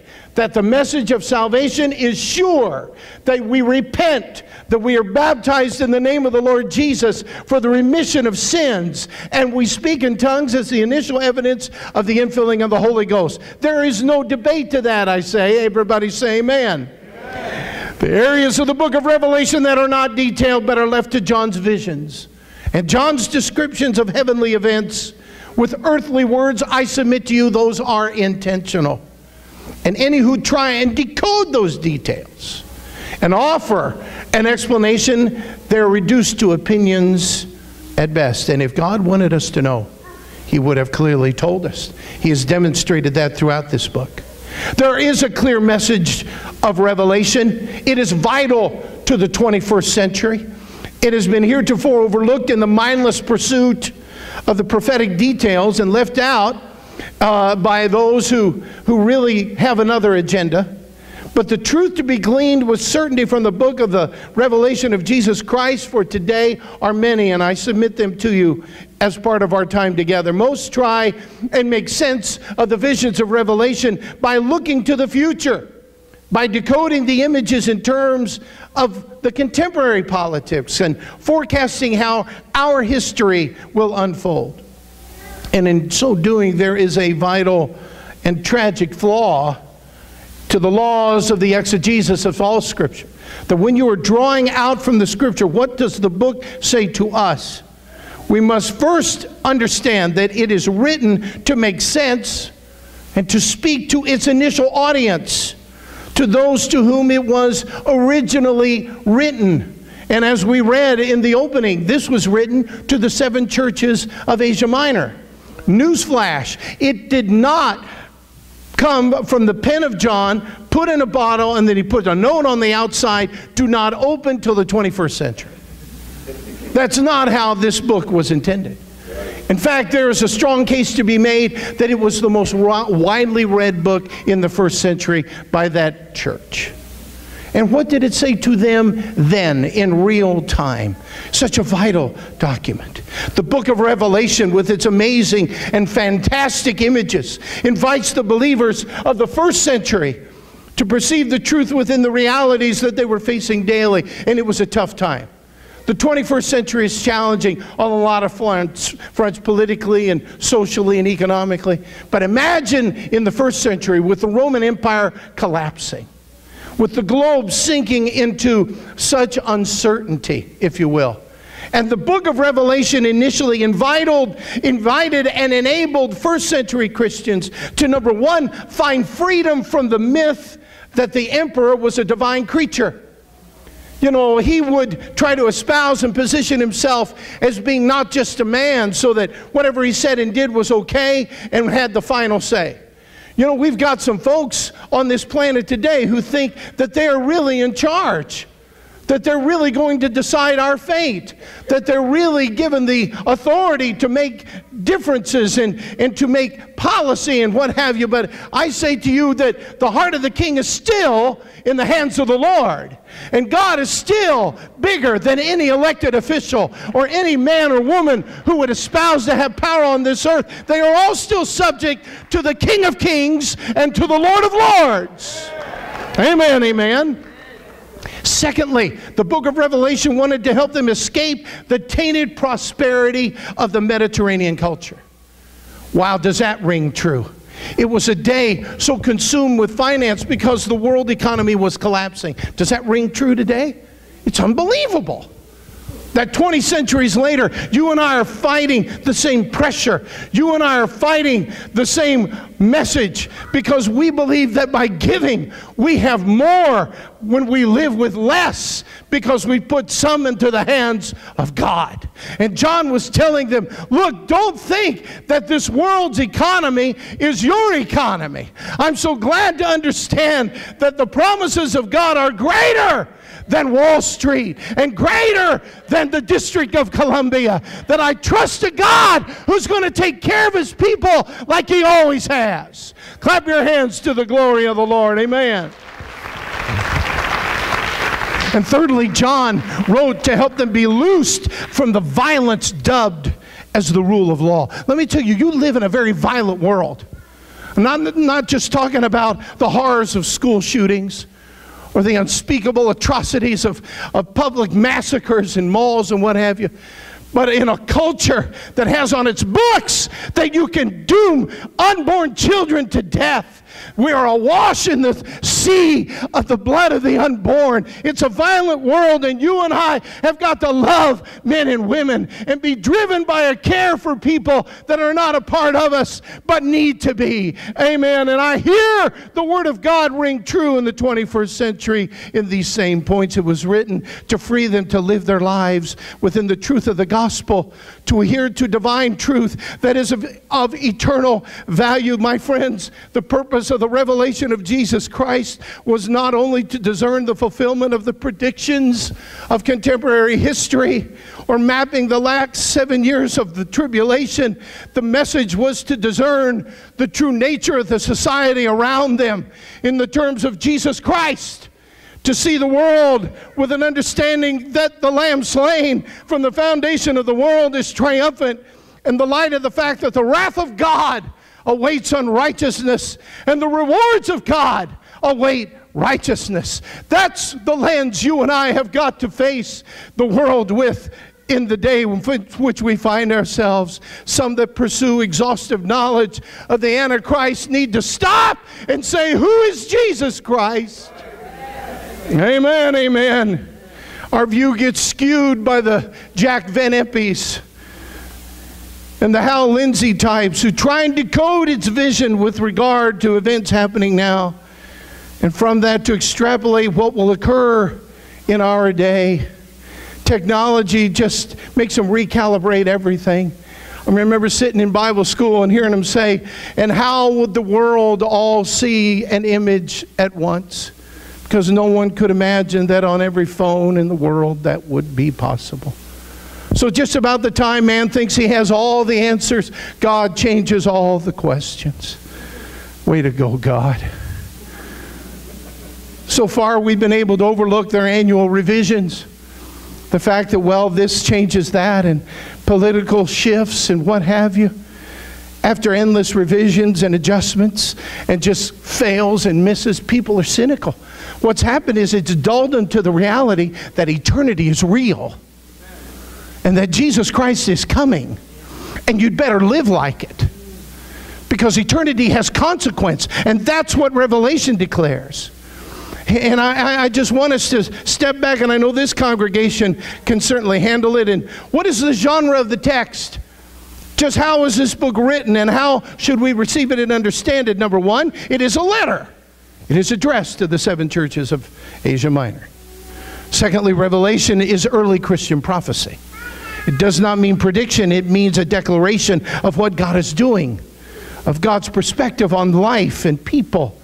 If there are points about the future, it's imminent, near, close, as we read together. And finally, Revelation is apocalypse. The book of Revelation as apocalypse. From apocalypsis, meaning unveiling, lifting the veil, the revelation. And what is unveiled? What is the apocalypse of this book? The current events of the audience are placed in the context of a sacred history of God's activity. Carefully defined plan. Listen, everything that's happening is exactly the way God wants it to be happening. Amen. Hear me now. Life on earth is put in the sphere of the invisible world, and our human situation is put in the realm of the supernatural. And an apocalypse is a communication that puts everyday situations in perspective by looking at the bigger context, and that is eternity. My friends, eternity is the context of life. Eternity is what everything must be factored through, if you will. It has the power to comfort the marginalized. Amen. If you think you can't make it, well, just tie another knot in the rope and use both hands, because you don't have long. Jesus is coming soon. Amen. It encourages the discouraged. So when you see these things begin to come to pass, lift up your head, for your redemption draweth nigh. And it's to urge us all to live values that are consistent with our faith. I'm telling you, if you believe that Jesus is coming, it's time to live like it. It's time to pray like it. It's time to give like it.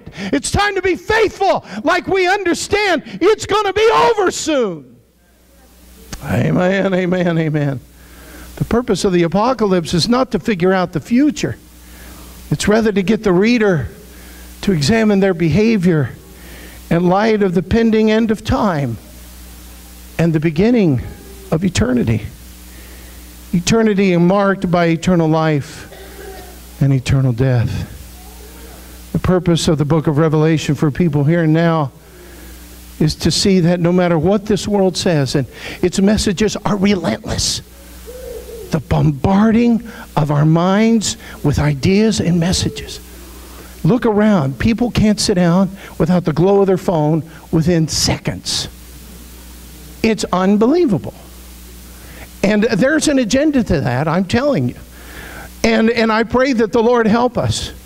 That even though those images are relentless, and there is an idea, there is an agenda in the world today to reshape and reframe the minds and thoughts of men and women, I submit to you, God is the final source of all events, and God's truth endures to all generations. And no matter how real the culture appears, no matter how compelling its lies are, the greater truth is defined not by man, it is not defined by events, but the greater truth is defined by the Word of God. It is the final say on everything. It alone determines the ultimate truth for life on this planet, that there is an eternity coming, one which will reward the good according to God's laws, and one that will judge evil according to God's laws, and society and earthly power does not influence that process. Rather, it is subject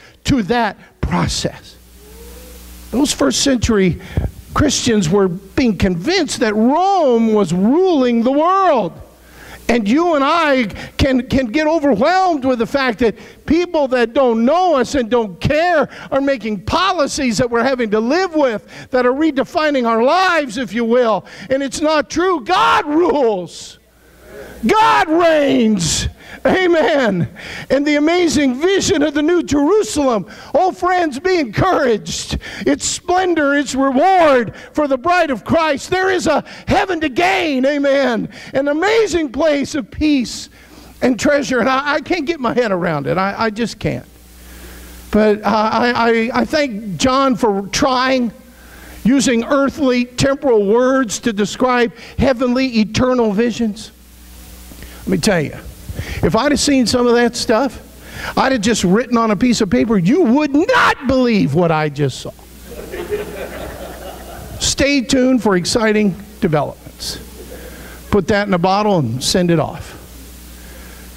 But he tries, he talks about walls of jasper and gates of pearl and streets of gold. I don't know. Anybody heard a commercial about gold this year? Anybody? Anybody here conscious? Stay with me, okay?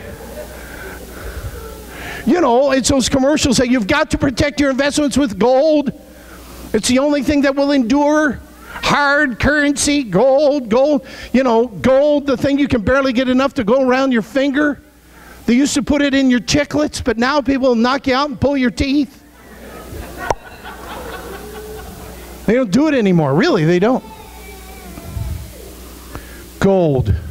Well, here's what I know about that place. Here's what I know about heaven. The most valuable, sought-after thing in the world, where you and I are living now, over there, it's the asphalt of the day. Now, I can get my head around that what is worth the most here is worth the least there. So why would I live my life in pursuit of what has no value in terms of my eternity? Come on, somebody. It'd be like me thinking a pothole is a gold mine. Look, hon, we're set for life. I picked up a piece of the street. I've tried that, and the brunette is not impressed, and she ain't buying it.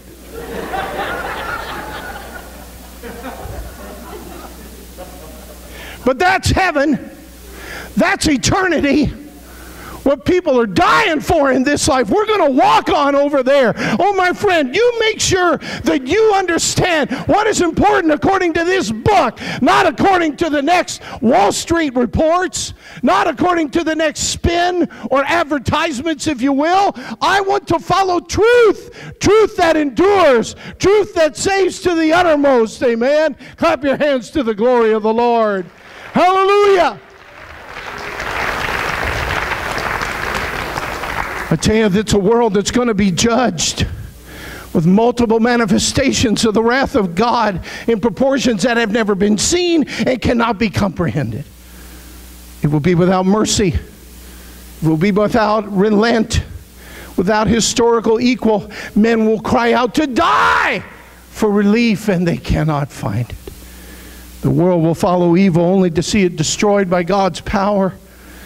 More important than the identity of the Antichrist is the fact that the risen Christ will crush and vanquish all evil. And He is King of Kings and Lord of Lords. Sin will be paid for with an eternal price according to the Word of God. So I encourage you, read the book of Revelation. Read it. It makes clear that this present time must be lived in a way that considers eternity. And I submit to you, whatever we must endure in this life, as Paul said, is nothing to be compared with the glory that shall be revealed in us. That Paul was not kidding when he said, eye hath not seen and ear hath not heard. It hath not entered the heart of man the things which God has prepared for those that love Him. That we would read it and understand that no pleasure of sin that is for a season should replace the joy of eternity that is without end. The book of Revelation, it's not just about mystery solved or the future predicted. It's about the opportunity to be ready for the certainty of eternity that rewards this life in an eternal context. The message to the church in the first century is the same to the church of the 21st century. Life ends, eternity begins, and consequences based on how we live our life is what awaits us all. Revelation unveils the fact that our conduct here and now, our choices in this vapor that we call life, is so very, very important. We live in certain times. Revelation is valuable. It establishes the fact that there's coming a time when the mercy of God on this planet and mankind will be replaced by His wrath without limit or measure. Wrath poured out like vials.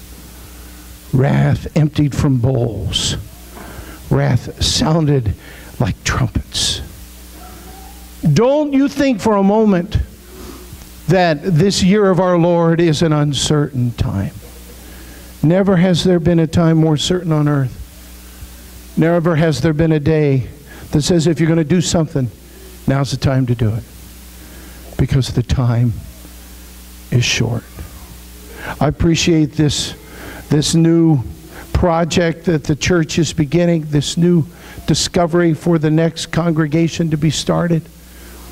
I appreciate the due diligence and the process that it represents, but I'm telling you, my friends, if you're here today and you're trying to take all this in, you know, it's hard to get your mind around 35 years. It's hard to realize how long this faithful family has served and that this church has been in existence to make such a difference in the Lamb's Book of Life, to change what eternity looks like by being here. What does your eternity look like?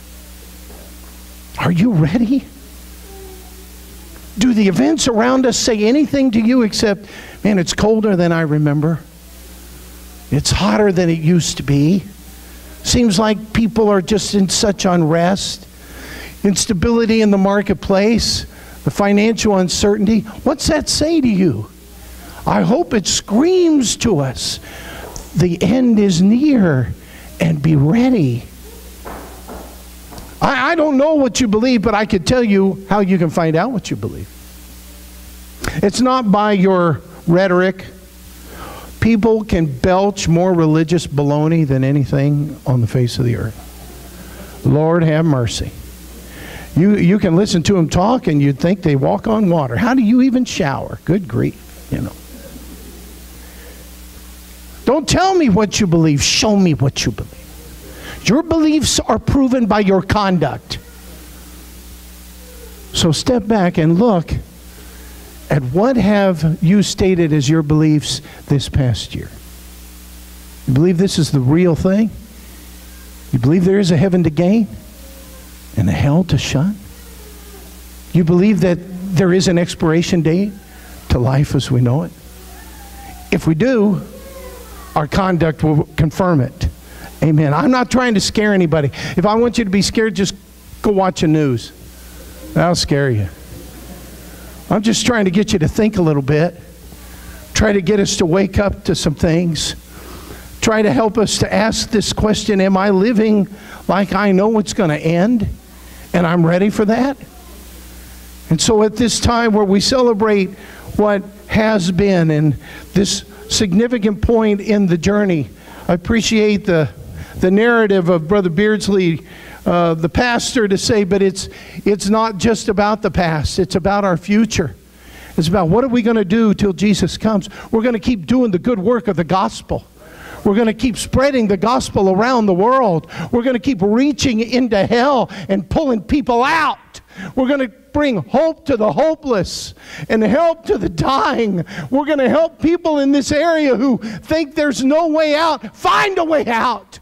Because if Jesus could save us, He could save anybody. Amen? If Jesus could do it for you, He's got others He wants to do it for. Would you stand with me this morning? Hallelujah, hallelujah. This world is so overwhelming. It's so demanding. It's so compelling. It's so convincing. But am I living like it's going to end? Am I living according to the culture, or am I living according to the Word? You know, I submit to you, the culture doesn't dictate to the Word, contrary to some churches. But you're in a place where the Word dictates to the culture. Amen. That what I believe and what I practice and how I live my life, how I do my finances, how I pursue my relationships, all of those things are defined by the Word of God.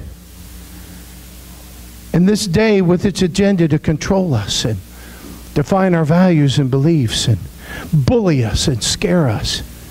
Oh, friends, live like eternity is real. Live like heaven is real. Live like you know that God's in charge. Amen. Would you bow your heads with me today? Lord, how desperate we are to be your people and the sheep of your pasture. I thank you, Lord, for every family, every individual in the sound of my voice today. I pray, God, as we are headed to the end of another year that you have given us to prepare, to be a part of eternity. Pray, Lord, that you'll just help us to do a little inventory. Does my conduct say I really believe you're coming, Lord? Do my decisions say I am sure of eternity and the certainty of an eternal destiny? Oh, Oh God, I pray that you'll help us. Bring us back to what really matters. Replace the fear of the day with the hope of our tomorrows, based on a God who's able, a God who's in charge. And Lord, don't let us just feel aimless and hopeless and wandering through life, but we live in certain times. We live in the times of your design and your purpose as you're bringing it all to a close, Lord. So thank you for a church that deals with eternity. Thank you for a church that's not just a social venture, not just a holiday phenomenon, but a place that exists because eternity is real. Thank you for leadership that speaks into our lives to challenge us to not just live for the here and now, but to embrace eternity. Thank you, Lord, for an opportunity to raise my children with an example and in an environment that prepares them for eternity. Thank you, Lord, for a place to invest beyond the marketplace and into eternity. Oh, God, we praise your name. We thank you, Lord. So I pray, God, that fear will be replaced with peace. Pray, Lord, that our confidence will be in you and that you will hold it all in your hands, Lord. You're able. We belong to you, Jesus. Praise God. If you could join me at the front, I wish you could come as families. I wish Mom and Dad, you'd get the kids and we would step forward to say, Brother Pasley, we're going to face a new year with confidence in our faithful God. These are certain times. The things that are happening are unprecedented, without equal. Never seen it before, but there's certain times because God is the God of this world. He is able. He is in charge. He's orchestrating it all together. Lord, help us. Help us as families, Jesus, to make choices for eternity. The promotions we take, the hours we work, the availability, Lord, the financial decisions we make, Lord, let them be reflective of eternity, God. In Jesus' name I pray. The certainty of the times, Lord, that tell us it's not just a world adrift, but it is a world on a collision course with forever. In Jesus' name, oh God, give us values that match eternity, Lord. In Jesus' name. Now, Mom and Dad, would you begin to lift your voice? Young adult, would you begin to lift your voice? Would you say, God, I'm trusting you with my future, Lord. I'm trusting you with my tomorrows, Lord. I thank you for this church that will minister to our family, minister to our babies, minister to our young people, minister to our relationships, to our seniors, Lord. I thank you, God, for a place that has eternity in mind. I thank you, God, for a ministry that lifts up the power of forever in our hearing, Lord, and how to be ready for it in Jesus' name. These certain times, Lord, you are still the God that rules and reigns, Lord. We are not just the victims of government, Lord. We are not just in the hands of decision makers, but our lives are in your hands, Lord. Cover us, bless us, protect us, God. Let us feel your peace. Remind us, Lord, of the angel of the Lord that encamps round about us every day. Hallelujah! In a day when men's hearts fail for fear, let us, Lord, lift up our heads, Jesus. You're coming soon. Eternity is upon us, God. The certainty of the time is without debate in Jesus' name. Refresh and encourage, Lord. Bless those who live for eternity. Bless those who make decisions based on eternity. Encourage those, Lord, who don't sink into the message of the temporary and trade it for the reality of forever. In Jesus' name I pray. Hallelujah. Praise God. Praise God, praise God, praise God. Amen. Lift your hands today. Be confident. Be at peace today. Be assured today. God's going to take care of us. God's going to protect us. Hallelujah. These are certain times. People that don't know need to know the God that we're living for. Amen. Hallelujah. Thank you, Lord. Let us heed the word of the Lord that comes across this desk. Let us give us ears to hear what the Spirit would say. in these vital times, in Jesus' name. In Jesus' name. Hallelujah. Hallelujah, Jesus. Hallelujah, Jesus. Hallelujah, Jesus. Hallelujah, Jesus. Hallelujah, Jesus. Hallelujah, Jesus. Hallelujah, hallelujah, hallelujah. Praise the name of Jesus. Praise the name of Jesus. Praise the name of Jesus. Hallelujah, hallelujah, hallelujah. Hallelujah, hallelujah. Today's present action is tomorrow's past. This whole weekend has been designed to bring us to tonight.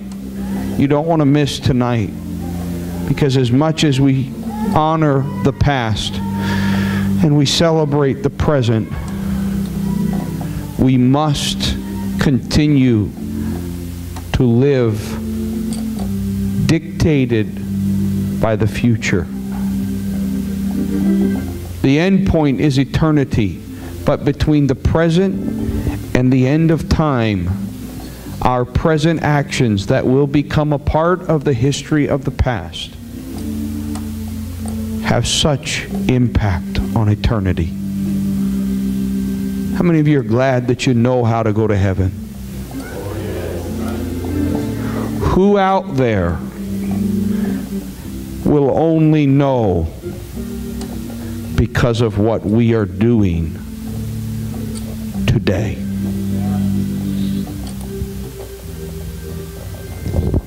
He's left this gospel in our hands. He did not leave it in anyone else's hands. In fact, He performed the miracle of transferring or revealing His Word, which is eternal, which is timeless, which is Him, into human form, the Scriptures, so that we humans could share it with other humans and have lives transformed. It's in our hands. We're not alone. He's with us. He will not leave us. He will not forsake us. The Spirit will empower us. He'll give us the words to speak, but it is in our hands. Your life is in your hands. Are you living today understanding that the larger context is eternity? But even more important, or perhaps in a corporate sense more important, is, are we as a congregation living today understanding that the context of our actions is eternity? I'm not making a commentary here, but I want you to understand something. And each of you have to live this out. But Brother Pasley came to the platform before as we were giving in the offering. He says, dude, you got to buy your dad a car.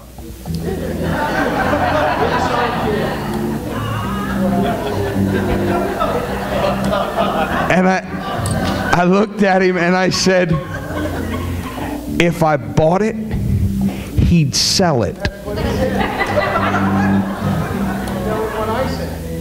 He said, well, don't give him the title. To which I said, it just won't work. Now, what's the deal? Am I making a commentary on a car? Absolutely not. I love my little yellow roller skate. I enjoy it. It's smartest to pay cash for those things, I will tell you. You don't pay interest. But the point, what is behind that? My mom and my dad that we've honored, this church, our ethos is that for 35 years, without trying to figure out when the end is coming. I know you all froze up when he started reading out of Revelation. I saw you all going, oh my goodness, is he going to go be a goof? He's been through Dr. Little's classes. He's been through Dr. Brickle's classes. He's been through Dr. Beardsley's classes. He was not going to be a goof. But we have lived And we must recommit to living, knowing that it's not about now, except that what we do now has an impact on the future. And that ultimate future is eternity. So what neighbor is counting on you to, in your suffering, live as a Christian? What lost soul across the world is counting on your $5 every single week that goes into missions? You say, what? That's pathetic. It's not enough. It's not. No, there's a soul across the world that's counting on, because that $5 across that year is going to enable that missionary to take that trip to that village, that then the gospel goes forward. Our sacrifices and our stretching ourselves to send people out instead of hold them in. Who's going to be reached because of it? So Newark, we are honoring the past. We are certainly celebrating the present, but we must commit to the future. And I hope you're encouraged to examine your life, examine your piece in the corporate body of Christ on how we're doing, not to condemnation, but to reflection, and if necessary, correction, and if not correction, an encouragement that let's just keep on going. Because God is going to save the world, and He's going to do it through us.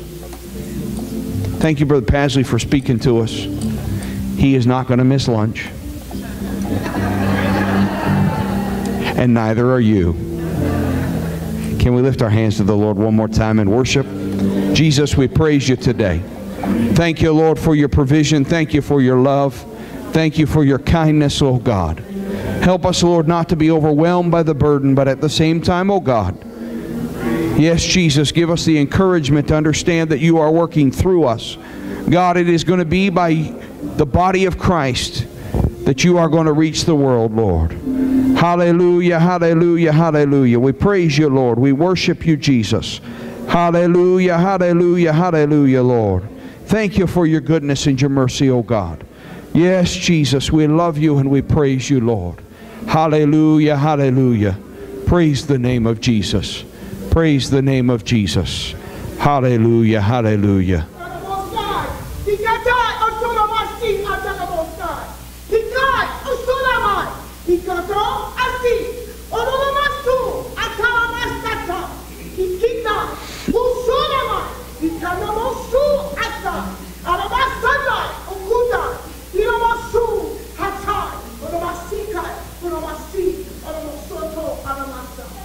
Yes, I, the Lord, did make humanity. I made you with a will of your own and a choice to be made. But I also made you so that you could be with me for eternity. And in the midst of confusion, in the midst of heartbreak, in the midst of killings and wars, I am the Lord.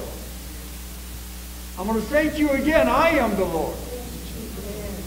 And you can be in my kingdom before you're with me in heaven. And I am the Lord. And I do all things well. So do not be discouraged. Yes, these are certain times, for my will be done. Yes, Lord. And I am in this place to touch your life now. Make the right choice. I gave you the opportunity to make the right choice. And are you going to have to either focus on me or focus on you?